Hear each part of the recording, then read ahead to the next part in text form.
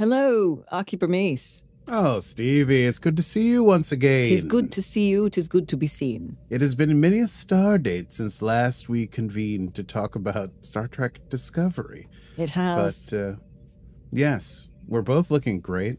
Yes, we do. From our excursions about the world. Mm-hmm. And we are back for these final few episodes of Star Trek Discovery. I can't wait. And I'm also devastated that it's about to be over. Forever. Forever and ever, amen. Unless they make a movie. Maybe they'll make a movie. You ever think about that? Did you ever think about that, Alice Kurtzman? Disco the movie? Disco the movie. I have a feeling they won't do it. I don't think it's got enough love across the Star Trek universe, unfortunately. Listen, I'm a New Yorker born and bred. There's nothing I hate more than LA. But if you think I wouldn't move to LA to start a whisper campaign to get a Star Trek Discovery going, you got another thing coming, Kurtzman. Okay? And Michelle Paradise. All right? You're about to meet a new best friend in a bar and wonder why you met them, and then for 5 years they'll go closer and closer and closer to you, and then suddenly they'll incept you with the idea of doing a movie of Star Trek Discovery 5 years later. Incept. I like that. Very good. Thank you. Well, oh man, are we doing a show? I think we should do a show. Or am I just having pre-revenge fantasies? Let's do it.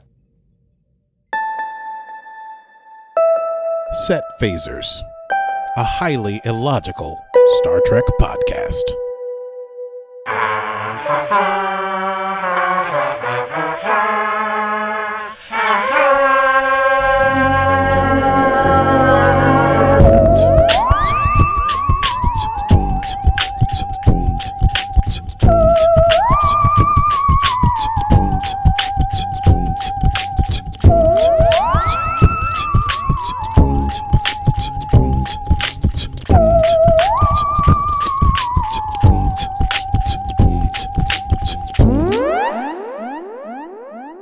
Hello and welcome in to the show proper.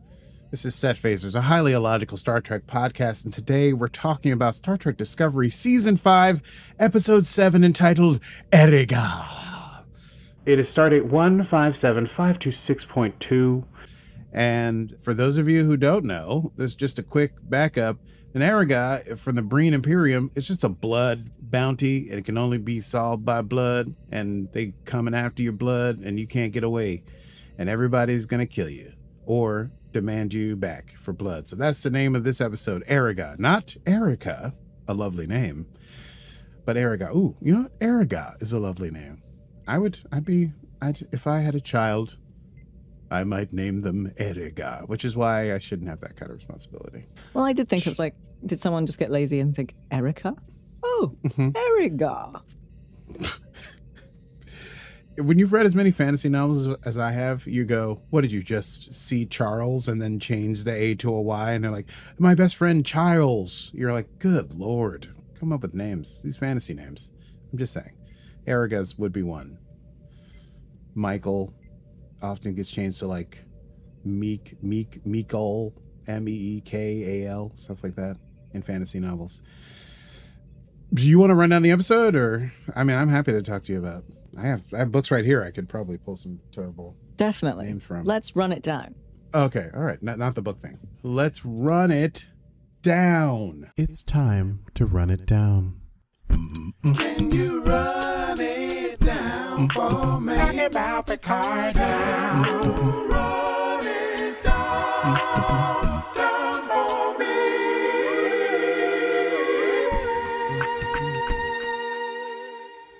Hell yeah, last time, Moll and L'ak, our Breen and human couriers, incurred some damage, and he was pretty injured and he ran away.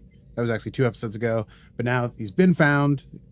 L'ak and Moll, whose real name is Malene, who's the daughter of Cleveland and Booker, they're being held on the locker, and Disco has been ordered to go and transfer them so they can be brought to Federation HQ. We meet once again Commander Nan, who is a security officer who don't take no junk from nobody. Also, not even from books. She's immune to his beautiful looks and his plaintive British space druid emotion. He's like, please let me help. I've known her better than anyone else. And you need a courier like me to bring you in. And she's like, you can, if I need you, I'll let you know. And she says she was only nice to him because Michael loves him so much. We see L'ak. He's in bad shape. He's in sick bay. Moll, very, very angry. But Michael goes to bat for them. And basically, Culber is going to scan them. He puts up a field. He says some vital organ of L'ak's has been hit. They don't know enough about Breen physiology to heal him. Obviously, this would be a huge diplomatic issue if a Breen died in Federation custody. Culber does have a plan. During the Dominion War, he did some research. There's evidence that Breen can regenerate in extreme cold, and they have captured a Breen fridge unit, which they can make into a cold ICU unit, which maybe will help L'ak recover. So that's the plan. They get to HQ. Michael jumps to HQ. Before they get into HQ, there's a classified communicate with Admiral Vance, which Michael takes in her ready room. He says, I'm going to get you this fridge that you need, but you're going to have to hold on to Moll and L'ak because they've gotten a message from the Breen Imperium regarding the Erigah. Somebody from the Breen Imperium is on the way, and they want those prisoners. So Disco, keep Moll and L'ak and go far, far away from Federation headquarters because the Breen are coming, and they're bringing a dreadnought. President Reno is on Tellar Prime, and the Federation is going to hunt down otherwise. But Michael has an alternative plan.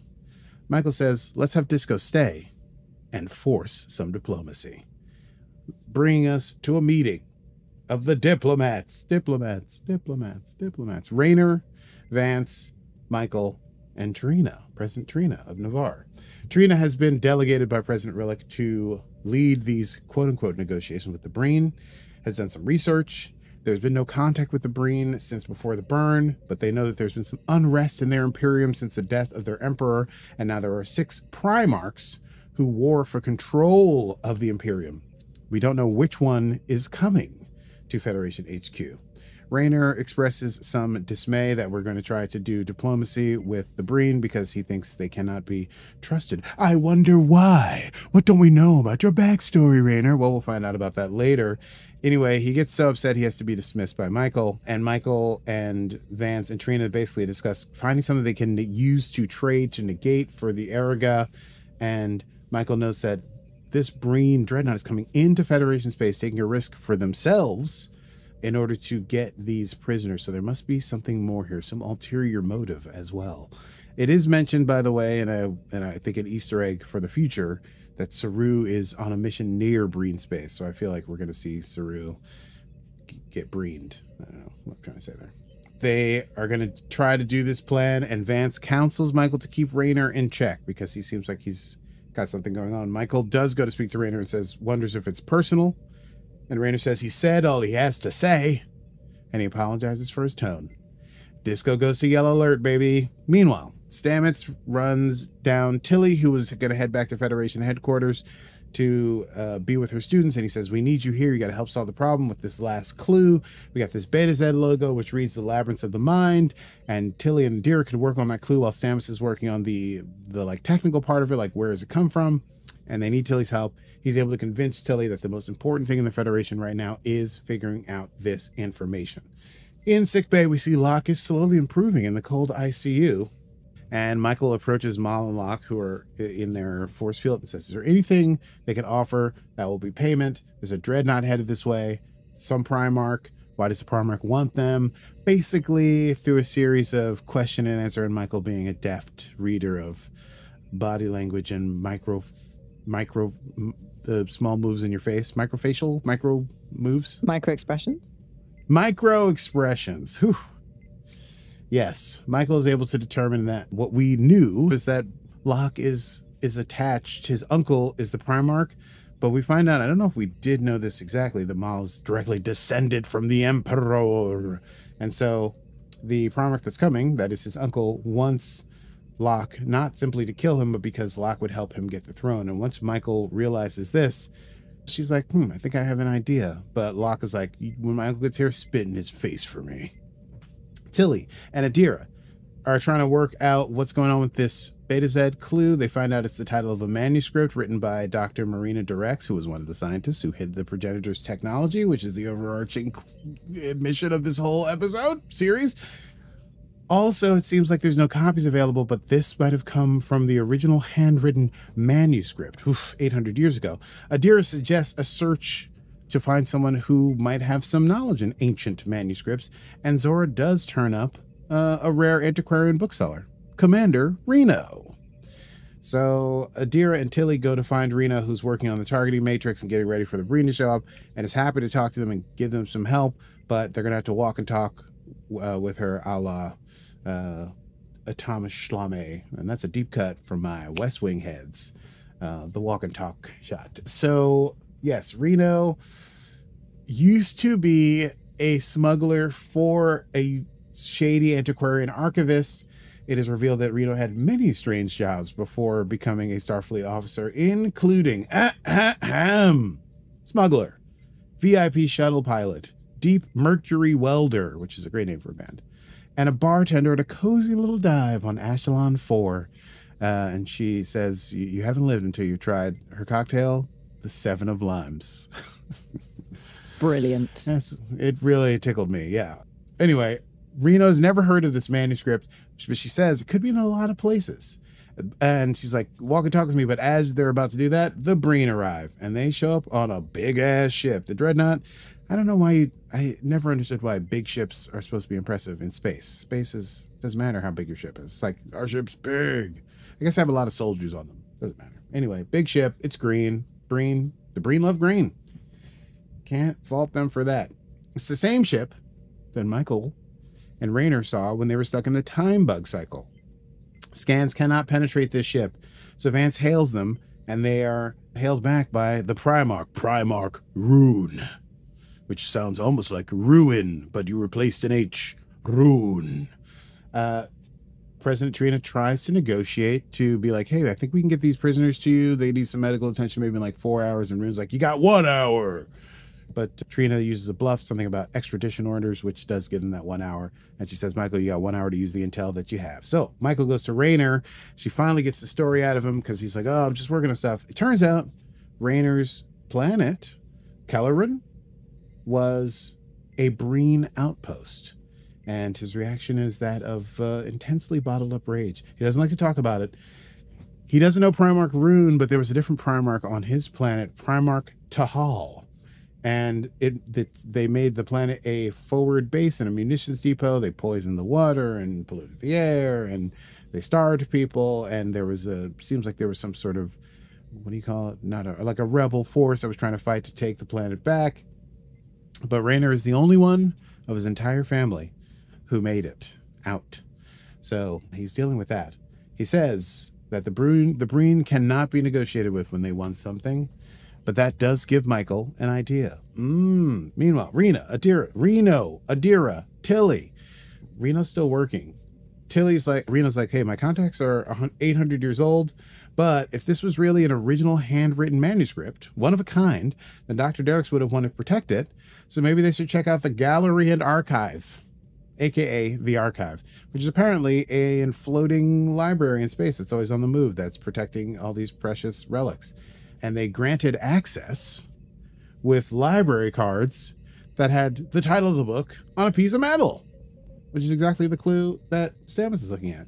So it looks like we're going to go to the library, folks, which this nerd is excited about. Meanwhile, in sickbay, L'ak is stable. L'ak warns Culber that the captain should not try to play Rune. Can't be done. Culber believes that there can be common ground. He steps away. Moll and L'ak conspire and whispers. They have to get the progenitor tech to bargain with so they can get rid of the Erigah. And so they hatch a plan for escape where L'ak says, I'm going to do something that makes them drop the shield. You're not going to like it, but you run, go, get a shuttle, beam me aboard, and we get out of here. Meanwhile, back at Fed HQ, the hour is almost running out. So they hail the Breen, who beam over demanding the prisoners. And Trina says, oh, well, but I'd like to use the remainder of our time for a little conversation. And Trina has learned the language, so she's able to speak directly or to understand directly what the Primarch is saying, allowing the Primarch to speak to her directly so that there will be no misunderstanding. They offer 45 metric tons of dilithium in order for them to lift the Erigah, and they're told that only blood can lift the Erigah. Trina says then that they are going to offer the hostages to Tahal, and this seems like part of the bluff that Michael came up with, because they have an interest in L'ak. Rune, however, is not fooled by this, but then Raynor speaks up, and Raynor, knowing Tahal well and knowing about her flagship, the Tau Ceti, named after a lethal viper that she used the slow-acting venom of to kill people when she wanted to delight in their slow death. Also, apparently, he fought her, and she would have killed him, but she liked how he fought like a Breen, she said. And that gets Rune to say, okay, maybe they truly did speak to Tahal. So Rune says, but he's like, give me the prisoner or I will destroy this whole station. I think he might even say smithereens, which can't be possible. I must have added that. He didn't say smithereens in this episode. That's not something a Breen would say. I think he said to splinters or shrapnel or something. But in my heart, he said, I'll blow this station to smithereens. Trina calls his bluff because they're like, you need L'ak, baby. Meanwhile, in sickbay, Moll gets the guard's attentions, says that she needs to talk to the captain, and while she's doing that, L'ak opens up his medical unit and overdoses on some sort of green stuff. Everything the Breen do is green, baby. Causing Culber to bring down the shield as he goes into critical mode. Moll begins an escape. She fights off all the guards. She fights with Culber, who does hold his own pretty well, but he was trying to doctor, so he gets knocked out, but then opens the door, and who's there? Commander Nan. They fight, but there's dust, and so she manages to get the drop on Commander Nan and run. Rune, meanwhile, in Star Trek, Primarch Rune says he will accept this. Well, what he says first is that he's going to give them more than Primarch Tahal gives them. But then Trina's like, we don't care about that. How about this third option? We give neither of you these prisoners so that you and Tahal are fighting on equal footing. You leave here in peace. We keep the status quo the same. And later on, we can figure this all out. Rune relents, but he says if any harm should befall the scion of the Emperor, then war will be inevitable. It is his sworn duty. And just at that moment, Burnham is called away because, as we know, in sickbay, terrible things are happening. They get to sickbay, lockdown protocol. Moll is in the wind. L'ak is critical. Moll has some sort of biometric cloaking device that makes it hard to track her. And Culber needs a Breen medic to fix what's wrong with L'ak now. And Michael's like, I think I can get you one of those. Nan goes on the search. Meanwhile, Book, who's been helping Stamets try to figure out where the metal is from, finds out that the fugitive has escaped. He wants to help, but once again, Stamets keeping people on task. It's like, you gotta stick to the mission. And something that he says about the book helps Stamets realize that there might be an empathic link. After all, we're talking about betazoids, baby. So he asks Book to try and connect. Book does his space druid thing. It's pretty hot. And then he discovers an empty, remote part of space with a huge cloud, a plasma storm, and a feeling of eternity. And that gives them a little clue to narrow down where this metal thing wants to go. And then he goes off on the hunt to find Moll. In sickbay, Michael's able to get a Breen medic, but also the Primarch is coming. And so they come down there and they start treating L'ak. Book joins the hunt. He meets up with Commander Nan, who apologizes for giving the brush off earlier. He's like, fine, I'm just here to help. They find Moll, who's holding someone hostage. They tell her that L'ak misjudged the dose and might possibly be dying. She doesn't believe it, so Book has to go out there and try. And once again, super duper empathy man. He's like, listen, she's not lying. It's true. You don't want to run. I've lost a whole planet. You want to be there for him. You want to be there with him. And so he convinces Moll to go back to sickbay to be there with L'ak because he might possibly die. If he dies, nota bene, there will be hell to pay. She gets there. L'ak is fading, but he's able to say a few last words to Moll and say, you're going to be okay. I promise you. And then he flatlines. And then the Primarch is upset. And he says, prepare for battle. And then all the Breen jump away from HQ. And then red alert, shields up. And Raynor's like, we got to strike first. We got to strike first. And just as things seem like they're at their worst, at that dark tea time of the soul, 4 warp signatures come up on the screen. And they are Starfleet. And so finally, truly, the cavalry has come to the rescue. They face off with the Primarch, but the Primarch's troops, the Primarch still in sickbay, does not believe the Federation when they say that L'ak did this to himself.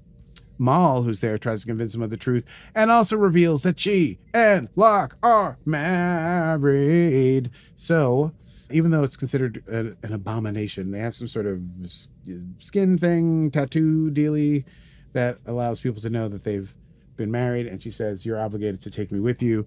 And she reveals that she has the clue to this technology that could help them overthrow all the galaxy or whatever. And she'll give it to them if they take it with her. And so the Primarch's like, if you don't want to have war, then let me take her and get the cool stuff. And so the council is convened. He's like, you have 5 minutes to talk about it.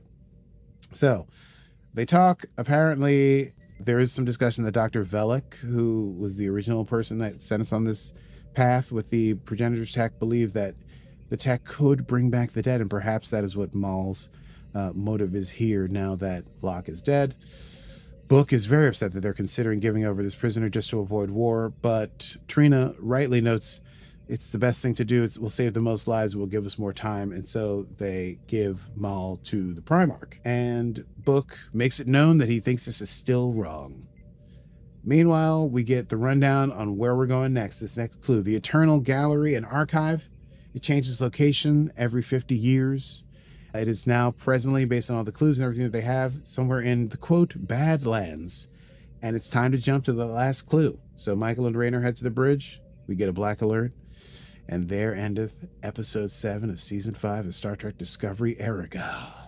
Let's chat about that. I say, darling, let's do a quick chat about that. Yes, let's do. Great episode. We get all this Breen stuff, the 6 Primarchs fighting for the Imperium, the control of the Imperium. We find out that L'ak is a direct descendant of the Emperor who died. I don't know if we know how the Emperor died, but so now we get this like Breen stuff that's happening, as well as this progenitor check race. I didn't think that L'ak was going to die. And you know what? We talked about doing Faith of the Heart, but I'm not sure he's going to stay dead. I don't think so either. You think they take his body to the progenitor check and he comes back and he's like, I've always loved you, and turns into like a super green? I mean, I have no idea. We don't know what this progenitor's tech is yet. We're assuming it can do things like bring. Yeah, we honestly don't know. Dead, but I don't know. I mean, I don't know. Yeah. If he doesn't come back, then Moll's going to be pissed.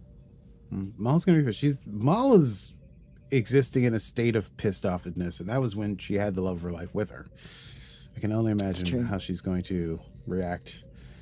Now, let's see. I did enjoy Reno's past being unveiled. A truly the use of the term checkered past could be applied to. She's just one of those characters where you can bring in anything for her because we don't know enough. Yeah, she's like, you found me keeping people alive like they were machines on a crashed ship in season 2, and my backstory, pretty wild. She'll just come out with something that says, oh yeah, this one time I was on, I don't know, Risa 2 and blah, blah, blah. You know, like she'll just come out with like some sort of Trek lore canon thing. Yes, she was there. She was there. She was the OG. Well, she gives us this archive, the eternal archive, which seems cool. And I think this next episode, I'm interested to see what this library trip yields. For sure. I do. And then I was just going to say, I feel like Reno she's not like, obviously she's not Guinan. She's not like a Q, whatever. In fact, sorry, she's not a Q, but she's like a Q. Not some sort of omniscient. Totally. Whatever. But I feel like she's this sort of character where they're like, oh, we need to find someone who knows a little bit about this. And then that was when Picard would go off to Guinan and say, I've got this perplexing problem. Yeah. Don't suppose you know anything about this race, do you? And then Guinan would be like, yes. Ooh, you want to stay away from them or whatever. Yeah. And, I feel like Reno is that character for Discovery. It's like, oh, yeah, totally. I knew about them. Oh, yeah, ancient books. Yeah, I used to work for a smuggler. Yeah, you should check out the archive. Yes. But I thought it was wonderful. I do also love that whole scene where Reno just keeps working, but is trying to help them solve this mystery. It's like Reno's always doing 14 things at a time, but can also is like, got to make sure these fiery matrices are on point.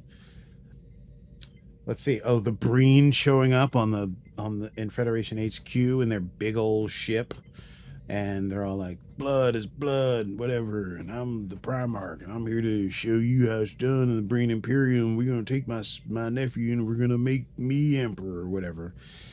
That's the voice that I feel like connects to his vibe. I see. In that moment. It was giving me, do you remember Guardians of the Galaxy? Yeah. The guy with the arrow thing. That's right. Like his dad, or his like not his adopted father. Yeah.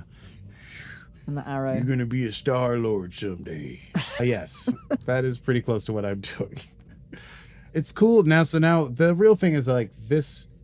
They almost managed to bluff the Breen, but then Moll and L'ak decided to do an escape thing, and L'ak offed himself by taking an overdose, and things could have been so simple for the last few episodes. But alas, now it's a race not between a courier and the whole Federation, but this primarch of the Breen Imperium and the entire Federation to find this progenitor's tech and use it well, which means the fate of that we saw in the time bug cycle is still very possible. Yeah. And then a few things that I found interesting is that I don't know if this is because of the reshoot business, is what I'm thinking every episode, but that the relic wasn't there, and I feel like that was probably a reshoot thing. And also, I just noticed when they're taking off, I'm just still like, you got back to HQ and you didn't even say what's up to Detmer and Owo, who are flying the Enterprise back, but I guess they can't. And I don't know if this is because of that, but it seems interesting to me that Saru is on a mission near Breen space, and I wonder if that will come. That's a great point, because I think I watched this and I was like, oh, there's a little side, there's Saru. And if if there's no point to that, then there's no point. But there is nothing that ever doesn't have a point in Discovery. Yeah. Usually they'd be like, Saru's doing something somewhere else, but to say he's near the Breen Imperium that we could get intel somehow seems useful. Anyway, we're headed to the last. I think that's anything else you'd like to chat about in this episode? Nope. I mean, golly. We've got tons of Easter eggs. Oh, yeah. Great. Welcome back, ladies and gentlemen. Thank you very much. We go immediately to the Easter egg desk with Stevie Man. Stevie, how are you today? Well, hi there, Rocky. That was a little bit deep. Oh, bravo. Thank you. We have tons of Easter eggs. And, Discovery is just getting more and more into them. I don't, Star Trek Strange New World is just littered with them. But Discovery, we've got so many callbacks to DS9. But let's start with, so we have Nan. Nan comes back. And if we have forgotten who Nan was, she was part of the crew of the USS Enterprise under Pike. And she joined Discovery in Season 2 in search for the Red Angel. And she stayed with the crew when they jumped to the future in Season 3. And let's not forget, she's probably, in fact, she is the only Enterprise crew member from the 23rd century who now lives in the 32nd century. So then we have the Dominion War medical research that you mentioned. Culber's doing this deep dive to learn more about the Breen to save L'ak. And he also notes, or we note that this is interesting in light of Star Trek Picard Season 3, where we learned that Star Trek was secretly experimenting with changelings. We wonder, did perhaps Culber stumble upon any of that research? Never turn your back on a Breen. That was a Romulan saying, comes from Deep Space Nine by Inferno's Light. And obviously because T'Rina is seemingly Vulcan, and the Vulcans and the Romulans are the same people in the time of Discovery, as revealed in Unification 3. Wow. Yes. That they all live together on the planet Ni'Var. Breen attack on the Federation. We're reminded that the last time the Breen paid a visit to the Federation, they destroyed an entire city, referencing a Deep Space Nine episode, The Changing Face of Evil. Tilly, we have Tilly being worried about her cadets, which is another reference to The Changing Face of Evil in Deep Space Nine. Tilly expresses her concern about her cadets' safety if the Breen attack Federation HQ. And in the Deep Space Nine era, Starfleet Academy was still located in San Francisco, although now it is not. That being said, the upcoming show Starfleet Academy will move back to Earth and San Francisco. Yes, some news about that. We also learned that this episode and the next piece of the progenitor puzzle is a book called Labyrinths of the Mind, the Betazoid manuscript written by Dr. Marina de Rex. And, nota bene, Marina is almost certainly a reference to Marina Sirtis, the beloved actress who's played the half-Betazoid character Deanna Troi in Next Gen and Picard, a few cameos on Voyager and the Enterprise finale. So, love that. And let's see. So, the book was also written in 2371, which is the same year that USS Voyager left Space Station, Deep Space Nine for the Badlands. It's also the same year that Thomas Riker stole the USS Defiant from that same station. Wild. And it's also the year that USS Enterprise D crash-landed its saucer section very famously in Viridian 3 in Star Trek Generations, which also means that it's the same year that a time-displaced Captain James T. Kirk was killed. Big year. Good Lord. Lots of big year. That Easter egg is just giant. That's huge. Jeez. Love that. Let's not forget 7 of Limes. I did Can't love forget that. 7 of Limes. Is that? I wonder if it's some sort of futuristic margarita. It has to be. Maybe, I don't know. I would love to recreate that somehow with some sort of Star Trek cocktail. I could do it. I know. Reno mentions a holodeck adventure for the Littles. Now, that immediately made me think of the Star Trek Next Gen episode where they were all mini. I think it was a classic transporter mistake, that one. However, nothing to do, that Easter egg doesn't play out in reality, but the most prominent holodeck adventure for children that we're aware of in Trek canon was the Adventures of Flotter, which first appeared in the Voyager episode Once Upon a Time. And interestingly, these writer nerds, in Picard Season 1, Soji had a Flotter lunchbox. Oh, yes. That's insane to me. That's nuts, isn't it? Just so nerdy. And it must have been nerdy. in the background on some sort of shelf before she... Oh, Flotter! Right, before she got stolen from her home or, kidnapped and all that. Let's see. The Badlands. So by the end of the episode, the Eternal Gallery's location, and thus the location of the book, Labyrinths of the Mind, is revealed to be in the Badlands, which is an unstable area of space, which was first mentioned in, you guessed it, Deep Space Nine.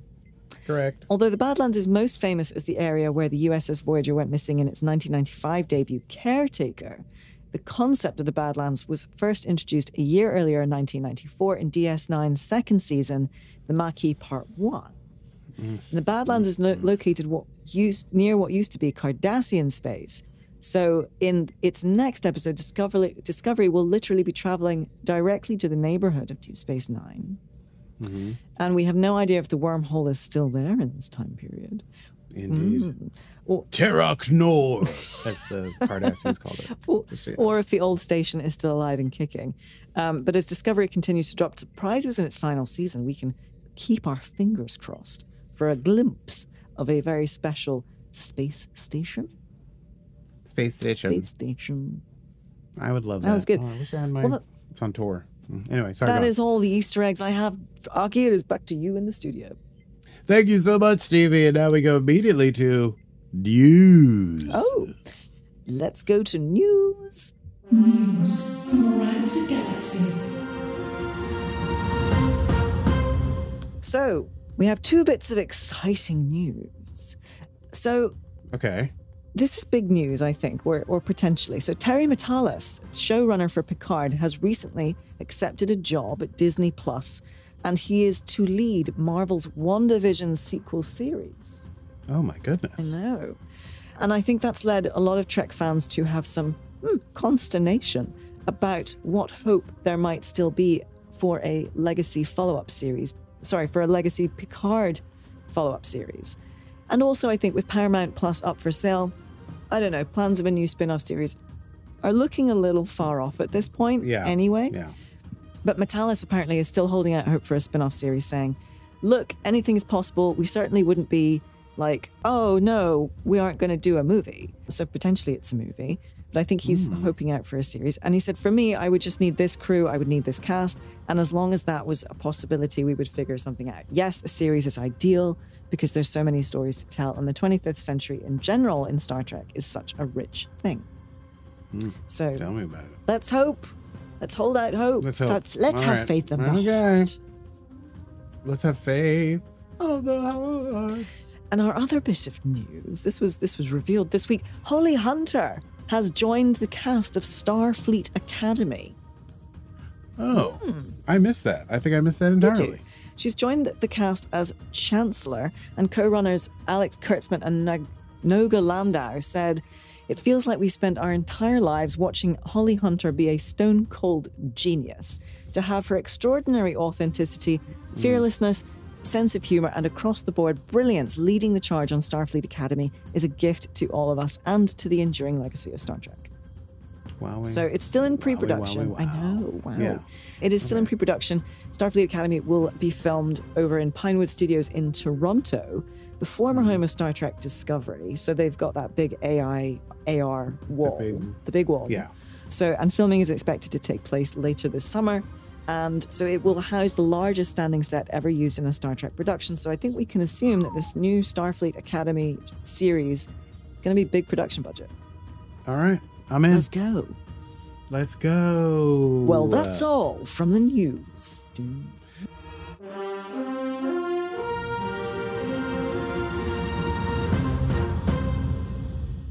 Shall we move on to quotable moments? Let's. Quotable moments. Well, there's quite a few in this bad boy. I'll start by mentioning Raynor's, super angry Breen, and he says the word diplomacy is not even in their vocabulary. And then Trina says, "Then we will teach it to them." And then Raynor says, "It's more of a pipe dream than a tactic." Ooh. Moll and L'ak and Michael, they say some things are worse than death. And Michael says, "What's worse than death?" And Moll says, "This conversation, for starters." Which, snappy repartee when the universe hangs in the balance. That's all I'll say. Oh, I was going to say, Jet Reno just always has so many. Let's get ready to rumble! Yes. Oh, God, I forget every time about that punch. Good Lord. I think you probably have the exact ones, but she was talking about the Breen, and she said it's the faceless helmets, truncheon vibes. Where's the nuance? Where's the nuance, baby? And when asked about, I think, being an antique book expert, she said, "Oh, I might have padded my resume a little with that one." I love that. So good. Reno had a resume. Yes, yeah. And then her Seven of Limes reference was just, I loved it.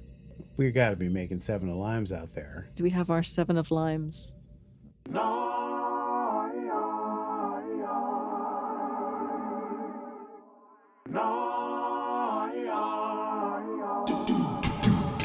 She's 7 of 9. 7 of 9. 7 of 9. 7 of 9. It's 7 of Limes. It's 7 of Limes. That's so dumb that we did that. Just like one of my favorite jobs. That's very good. She's 7 of Limes. I mean, that would be pretty good for an ad. It would. It's like a refreshing 7 of Limes. Mountain I also Dew. enjoyed Mountain Dew 7 of Limes. Good God. When Trina bluffs the Breen saying that they needed to come up with extradition orders, Michael says, "Extradition orders?" And Trina says, "It seemed preferable to claims of a tribble infestation." Which I thought was very cute. How Navarians lie. I mean, if I was ever going to get a tattoo, and I won't because I'm afraid of needles, it would be what the Primarch says right before he leaves sickbay. He says, "Intention is nothing. Outcome is everything." Which I just feel is very, very Klingon-esque. But sure. Cool. That's all I Intent got. versus impact. That's really what he's saying. That's what he's saying, baby. That's basically That's what therapy he's saying. speak. Come on. The Breen are in touch, bro. The Breen are awoke. Shall we move on to next time? Let's move on to next time. Next time on Set Phasers. Next time on Set Phasers, we'll discuss episode 8 of season 5 of Star Trek Discovery entitled Labyrinths. So that should be very exciting. I'm sure it's very straightforward. thank you so much for listening. Thank you so much for hopefully downloading this. If you liked what you heard today and you have never heard this podcast before, hey, head over to wherever you get your podcast from and look us up. We got everything. We just covered Discovery. We've covered Picard. We've covered Lower Decks. We've covered Strange New Worlds. We're talking about Trek over here, baby. Find us. Yeah, find us on YouTube, find us on Apple Podcasts, wherever you get your podcasts is always good. We have lots of cool new things on YouTube that we're playing with. And yeah, what's coming up next episode, Aki? Oh, probably like a puzzle or like a maze or like something like that, and like trying to figure out like what does that mean for like humanity? Like what are you finding at the bottom of like the inside of like this maze? Like what is consciousness and like what is responsibility, and like how do you use that impactfully as beings that could create life in another galaxy? That's my guess. I loved that bit. I've never seen you do that bit before. You like that bit? Fun. It was like you were like this sort of Californian guy at college or something. Yes, I don't know what that was, but that's when you asked me that, that's what came out. Oh, loved it. Why did we do that? We're in the next time. We're out of here.